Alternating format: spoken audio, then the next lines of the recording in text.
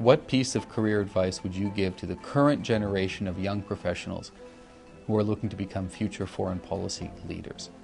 I would say a couple of things. First, don't give up. It's worth it. I think foreign policy now is much more interesting than it was for my father or my mother, in that it's become much more diverse, much more fluid.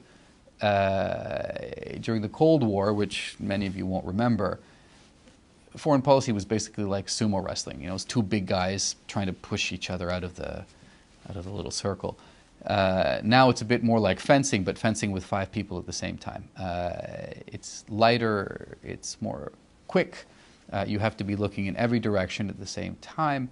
But we are now able to engage, and unfortunately sometimes have to engage, in areas of the world which didn't get the attention that they used to. So it's very, very interesting. It is a very interesting time to be in foreign policy. The second thing I would say is make sure you do lots of different things when you're young.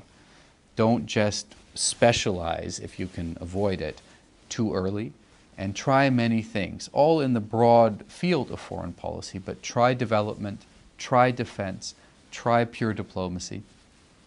By the time you get to be a little bit older, the fact that you've had that experience will open up many more jobs for you, will open up many more opportunities for you. So I would take the opportunity when you're young. By the way, this is something I didn't do and should have done, to move around, try different things, find the thing that you like, and get yourself a broad CV, a broad resume, which I think will stand you in good stead when you get a little bit older.